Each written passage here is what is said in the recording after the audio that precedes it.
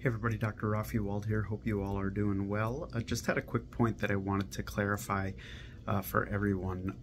Strokes can vary dramatically depending on how big they are and where they are located. So sometimes people have strokes that are so small they don't even know that they're having them at the time. In fact, when I look at brain imaging of people over the age of, let's say, 85, I generally am surprised if I don't see some amount of cerebrovascular disease or small stroke in that person's brain, even if they were having those strokes and they didn't know they were having them at the time.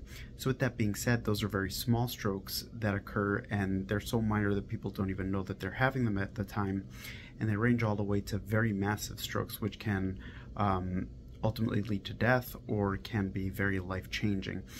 So depending on the size and location of the stroke, the aftermath of a stroke can be very, very different for each person.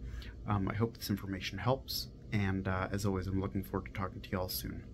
Bye-bye.